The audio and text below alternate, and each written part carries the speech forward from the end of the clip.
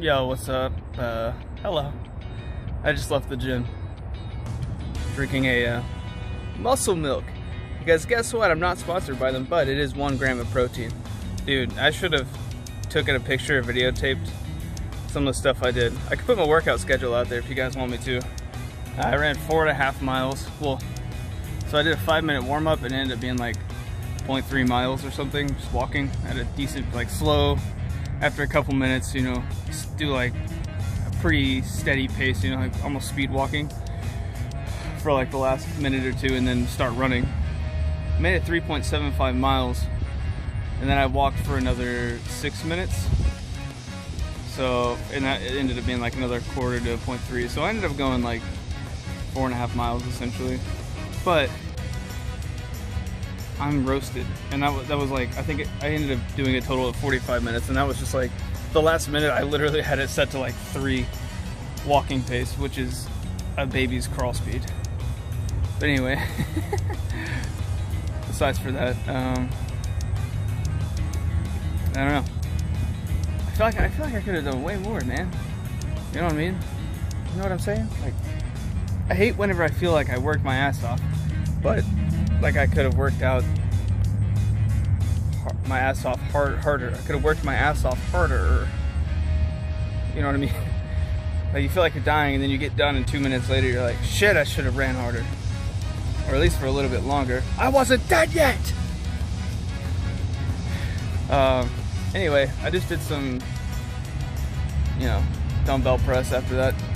I just try to get like 1 power lift in a day for each body group and then do kind of like higher reps of other things. But dude, I ran after that run, like I had like, I think I did like 10 sets of 5 with the last 3 or 4 sets being around the same weight, 75 pounds, which is the maximum weight they have in this fucking gym. But outside of that, what is this cobweb? Outside of that, I literally did I had like a 40 or 50 pound bar, I don't remember which one it was actually, and I just doing the over my head, you know, like come down, back behind your head, you're laying flat on a bench, come over your chest, go back. Yeah, I did that like for like 2 or 3 sets, and then decline push-ups, so I had my feet up on a bench, and my body was down at like a 20 or 30 degree angle, palms flat, for like 6 or 7. I was already dead at this point.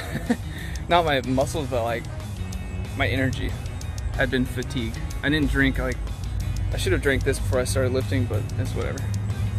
So yeah, I did the push-ups and then I swapped the diamond.